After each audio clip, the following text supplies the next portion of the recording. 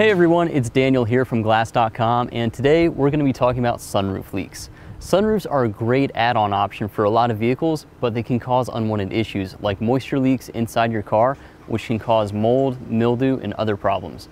So let's take a look at how you can spot moisture leaks from your sunroof and where they're found inside your car.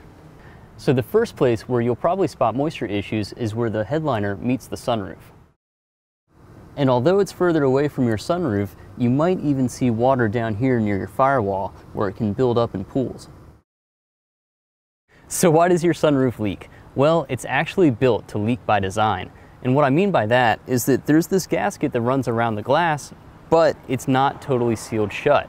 So when it rains, the water leaks down through this gasket into the channel below. So your sunroof's glass slides in a track right here, and just beyond this track is a channel where the water is designed to drain into. What often happens is these sunroofs, these tracks, and these channels are left uncleaned, and debris can build up and clog the drain holes. So how do you check to see if these drain holes are clogged, and how do you clean them? The first thing you'll want to do is go ahead and clean out this area.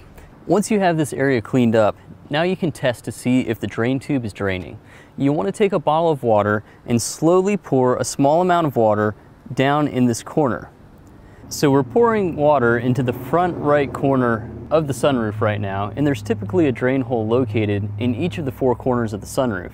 This front right drain hole should drain to the front right corner of the car. If the water pools up and doesn't drain, that likely means that the top of this drain tube is clogged. If it does drain in the top, but you don't see any water draining out below, that means that it's leaking somewhere. If water isn't draining from the sunroof channel or it's draining slowly, it's quite possible you have a clogged sunroof drain line.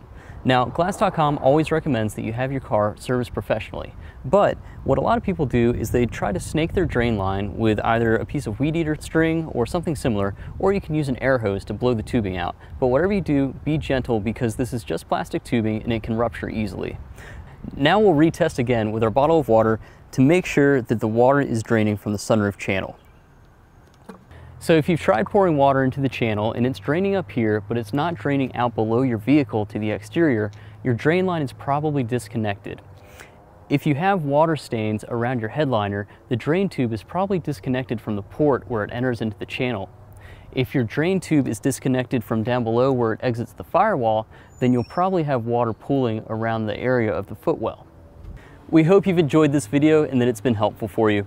Remember to always keep your glass clean with ammonia-free glass cleaner. That'll help cut down on sunroof leaks.